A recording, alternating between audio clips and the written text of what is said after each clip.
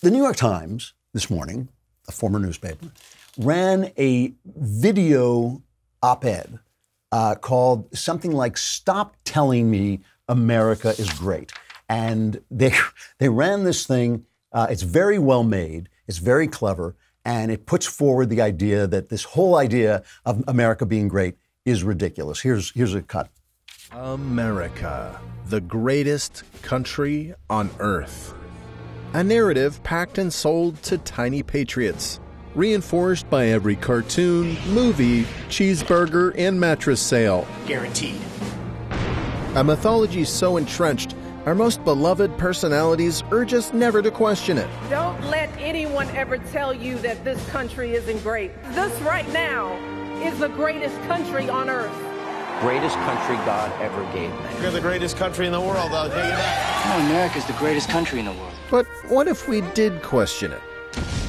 It's a really dishonest video in a lot of ways. First of all, the entire setup that children are being taught, all the pictures of the children being taught are from the 50s, you know. So the idea that children today are being taught this is a great country is kind of garbage. And the fact that you put, they put Michelle Obama and then they put Sean Hannity, you say, oh, it's back both on the left and the right, that they're saying it's a great country. We know that the Obamas did nothing but apologize for this country. We didn't forget that Michelle Obama said the first time she was ever proud of her country was the day her husband happened to get elected.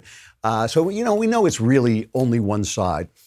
And then they go on afterwards. I'm not going to play the whole thing, but they go on afterwards and talk about all the ways they think America is not great. And they use, some of the stuff they say is fair, but a lot of it is questionable. So they use our high poverty rates without mentioning the fact that poverty in America is wealth anywhere else because of wealth transfers. The problem we have here is not that people don't have enough money because they can get enough wealth transfers so that people living in poverty today are living at a fairly high level compared to other countries. If you've ever been to another country, with the exception of Democrat cities where people are homeless, that's the kind of poverty that is widespread in a lot of other countries.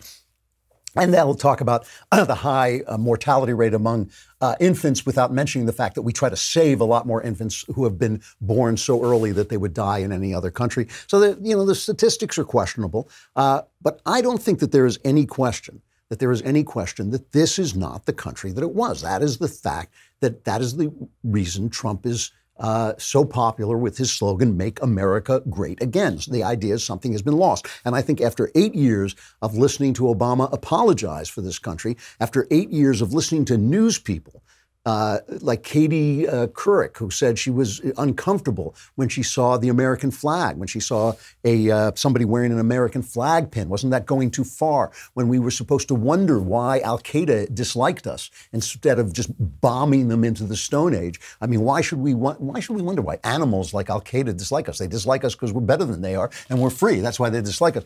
And it goes on to talk about how we're not free. I mean, it really is a dishonest video, but still, I can't help feeling that everybody senses that this is not the country that it was and something was lost. And a lot of the people on the left say, oh, that's because you're a racist. You want to go back to those days of Jim Crow and go back to days when women, were stuck in the house and all this stuff. But that's nonsense. That's absolutely absurd. What people want is to go back to the days when people were proud of their country, when their children were taught to be proud of their country. And yes, now we understand that people were left out. Let's include them too. I don't think anybody is against that. I think the problem is that we've lost some sense of pride. Gallup has a poll out. It says, as Americans prepare to celebrate the 4th of July holiday, their pride in the U.S. has hit its lowest point since Gallup's first measurement in 2001.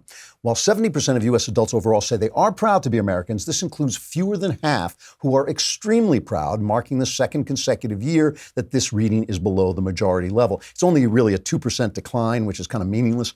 Still, people were extremely proud of America. The last time that number really spiked was after 9/11, when people suddenly realized, oh yeah, good country. But when you read more closely into this Gallup poll, it's the Democrats who aren't proud. The latest overall declines in patriotism are largely driven by Democrats, whose self-reported pride has historically been lower and has fluctuated more than Republicans.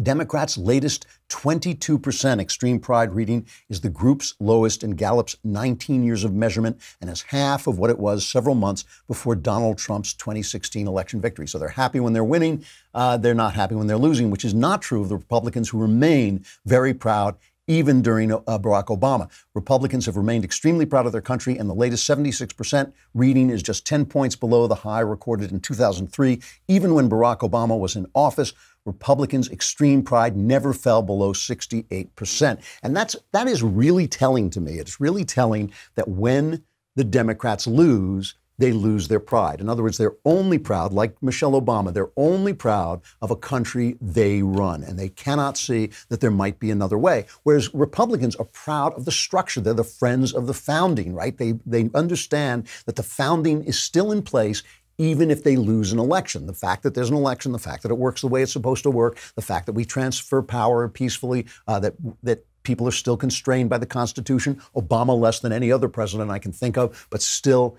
was constrained to some degree by the Constitution and by the separation of powers and by the courts, who gave him a record number of 9-0 defeats in the Supreme Court because he overreached on his executive powers.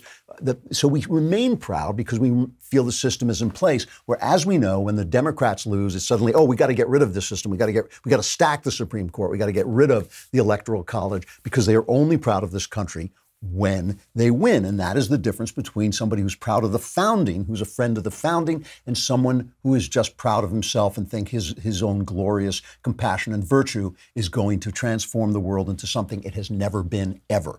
Okay. And that is the difference.